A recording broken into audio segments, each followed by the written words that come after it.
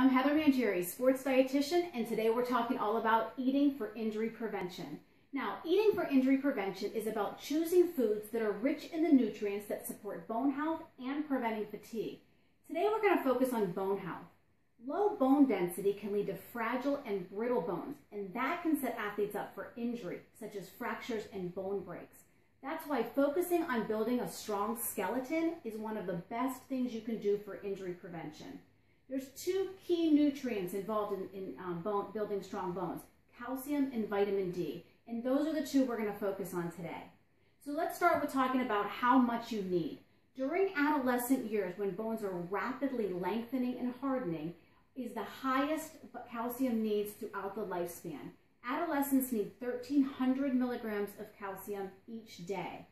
From the age of 19 to 50, the needs for calcium drop to 1,000 milligrams a day, and then over the age of 50, they jump back up to 1,200. Vitamin D is measured in IUs, or international units. The recommendations are 600 international units per day. Now, not a lot of foods are naturally good sources of vitamin D. We can synthesize vitamin D from the sunlight when it hits our skin.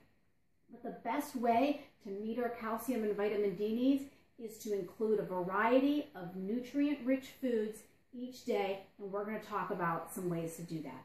So, dairy. Dairy is a great source of calcium, and many dairy sources have vitamin D as well, and milk is a good example. 1 cup of milk is 300 milligrams of calcium and 115 IUs of vitamin D. So that's a great contribution to your daily intake. Cheese and yogurt are also great sources of calcium. And just to give you some examples here, Swiss cheese, 225 milligrams of calcium for 1 ounce. Cheddar's right behind it. Yogurt is a great source of calcium. Ricotta cheese is one of my favorites. A half a cup is more than 1 cup of milk each day. Cottage cheese and fruit plate. And again, I'm all about portable milk because I work a lot with young athletes, so I'm always teaching them how to bring stuff with them. These are all great and easy sources and ways to get calcium. Now, if you don't like dairy foods, you can still meet your calcium needs. You just have to eat a lot of greens. For example, 1 cup of cooked spinach is about 250 milligrams of calcium, but 1 cup of cooked spinach is a lot. So again, focus on adding these in small amounts to the diet. If you love spinach, you're set. 15 shrimp, over 100 milligrams of calcium a day. Sardines are a great source of calcium. Just 2 ounces, 217 milligrams. They also have vitamin D and iron, another nutrient that's important in injury prevention.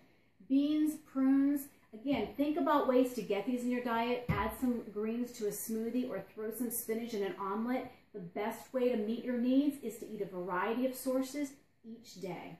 For more information on fueling athletes, you can visit my website at nutritioncheckup.com or the Academy of Nutrition and Dietetics at eatright.org.